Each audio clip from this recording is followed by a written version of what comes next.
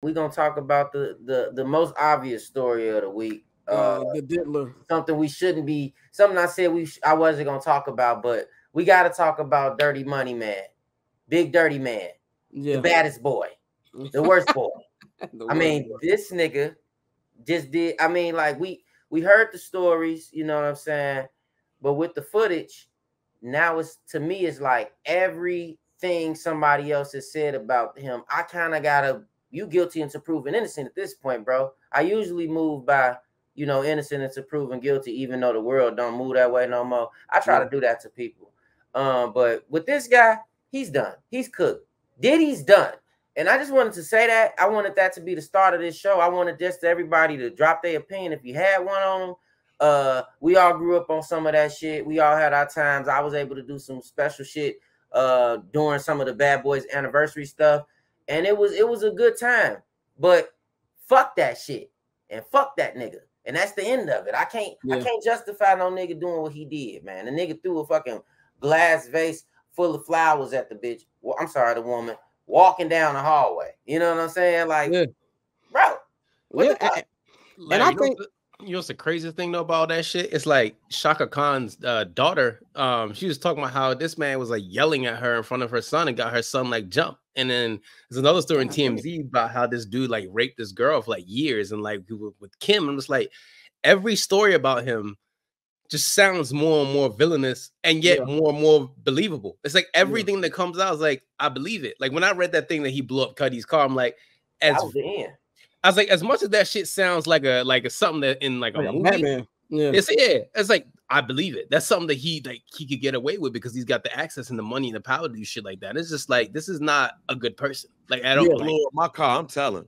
I'm telling. I'm telling.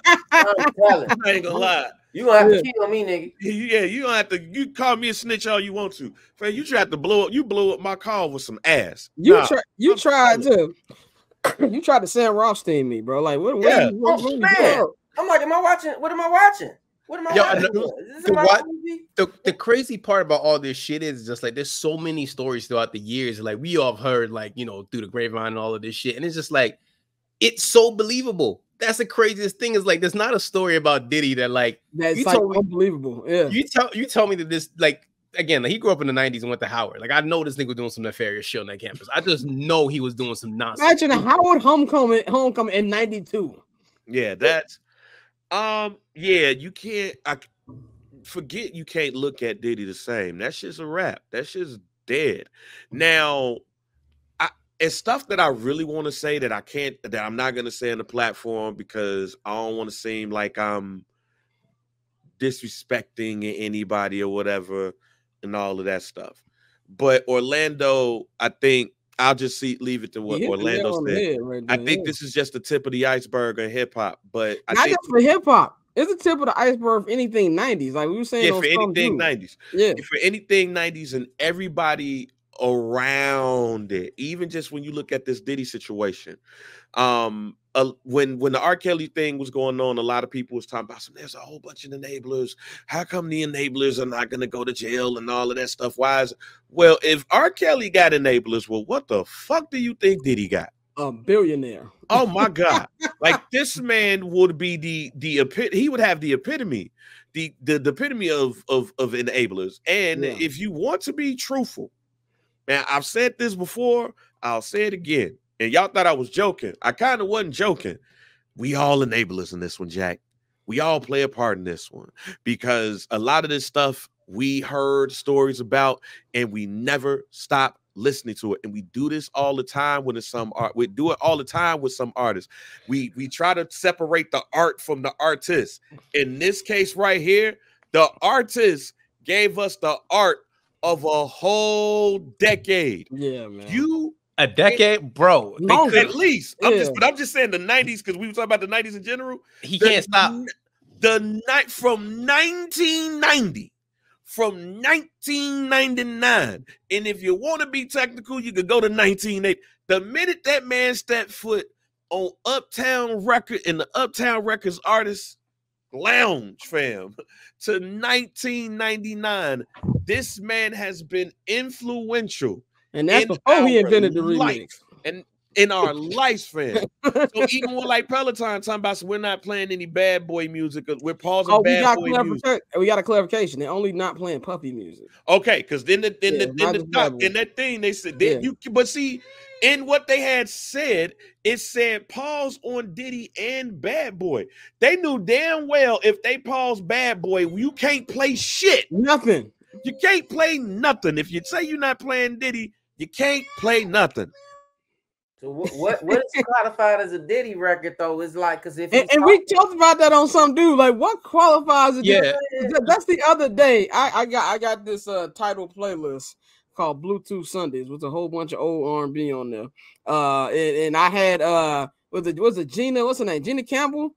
Things Gina you do. Thompson. Gina Thompson with Missy. Yeah, I'm like, and who I hear in the background? The Diddler. Like you can't escape this nigga, man. Like he's on everything. Yo, one of the homies is a DJ out here in New York, right? And he was saying like he was spinning the record. And he's like, damn, like Diddy's everywhere.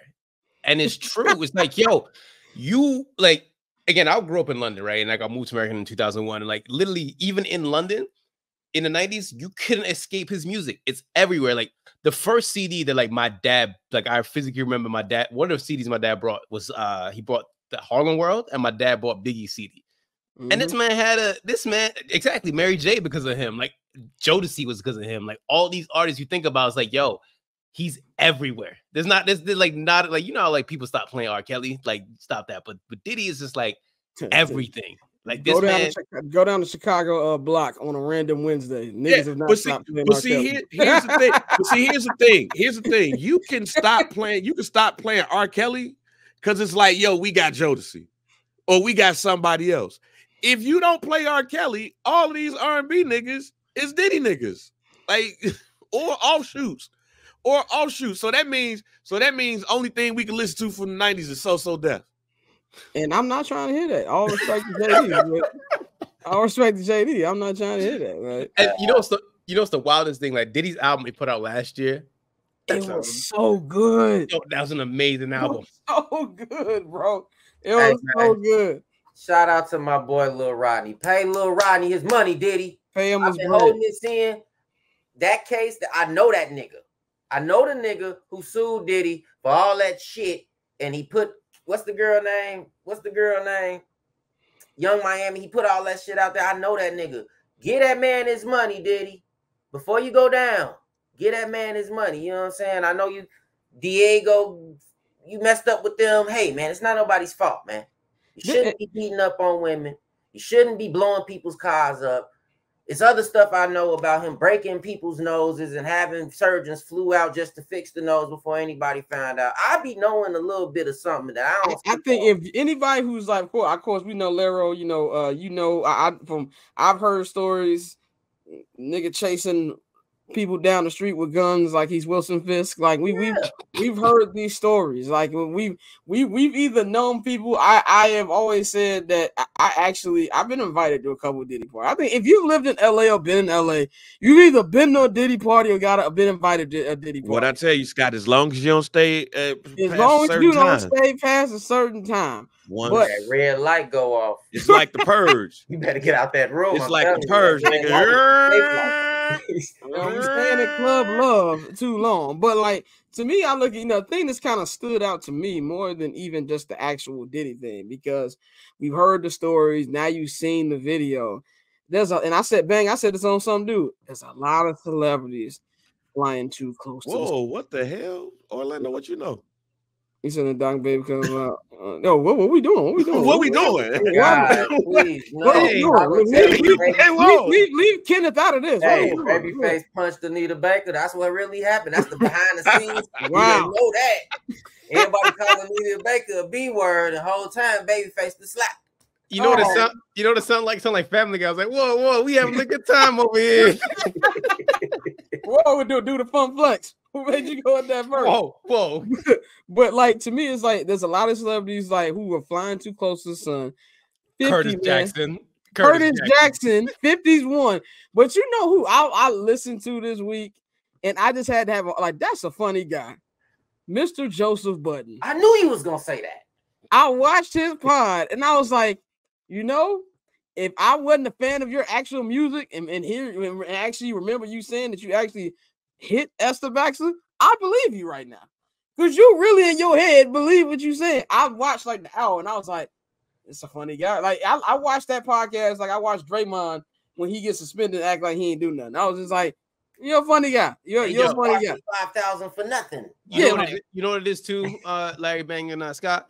We come from a generation, right, where like we grew up in like that blog era, right? We grew up in the era where like there's a lot of shit that like we saw on social. Like I give you a perfect example. I remember in high school, like 04, like when I was in high school, right? And we were talking about Bill Cosby, and like I knew about like the whole Spanish Fly shit, and like I knew he was doing that like 04.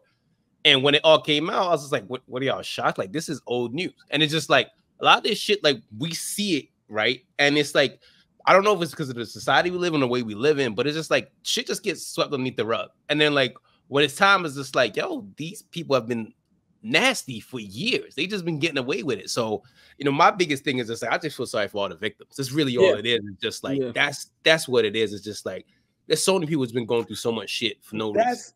That's my concern. That's my concern, is because, fuck it, I'm just going to use this analogy, and I don't mean to be disrespectful to anybody, but this is my biggest concern because of everybody who is connected with Diddy. I don't want this to feel like the bottom bitch type of shit. And what I mean by that is it feels like to me everybody has been complicit. So everybody is a bottom bitch in this situation. And then you start finding out like that this person, if you know about pimping, the bottom bitch is the person who recruit. The bottom bitch is the person who get everybody together. She cleans up the shit. She's damn near the assistant pimp. So anybody could be a bottom bitch in this situation. But even with this new lawsuit that came up, the chick that said that she was getting raped by Diddy said that she had an incident with Kim Porter where Kim Porter basically got her fired from a job. What I'm afraid of is that some of the people, because of how this shit works, some of the people where we're going to be like, yo, damn, it was messed up that they was involved in this and they were victims. What I'm scared of is that this shit's going to be so widespread that the victims are going to be people that we end up condemning, because you cannot tell me when it comes to this shit right here that everybody is clean. Yeah, they're victims and there's people that's being taken advantage of and all of those things. And I totally understand that. But you cannot tell me that this is not connected to some of the other people in hip hop because they know everything was going on. And you can't tell me that people might have done things to keep themselves in the limelight. That means some of the celebrities that you know and some of the people that might end up being victims, who it just turns out that this shit was just a lot of shit happened to keep themselves in the limelight by either turning a blind eye to it, or they was just getting their ass whooped and they had to masquerade it up just to be a part of it. This is going to be nasty. And I guess what I'm saying is that shit, it's time for this shit to get exposed. Yeah, I mean, and like you said, it's gonna be like, you know, 90s people in general. When I was watching, I was talking about earlier, I saw the Kevin Spacey documentary, but I was watching, you know how they be throwing them ads beginning of them on streaming now.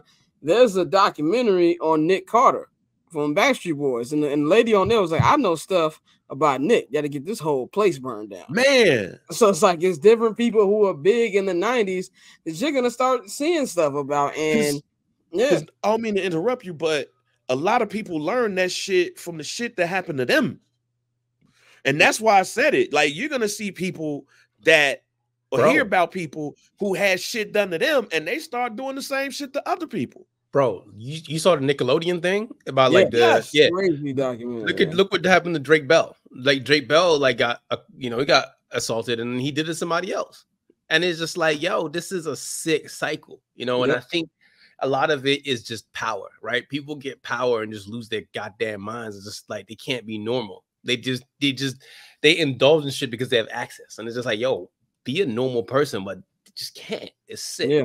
It's a sick cycle, man. And I just want give our prayers and thoughts out to Cassie. She put out a statement the other day. I can only imagine it's probably even worse for her to relive this. Like if we're seeing this and this happened to us, I can only imagine what that's like to re-see it again. It feels like the drug dealers are going to be the cleanest people in hip hop at this point. Oh, the niggas just sold narcotics. I just sold a couple of narcotics, man. I ain't doing none of the other shit. That paper on these player haters, old news, money on the other line, so I'm not gonna hold you. Money on the other line.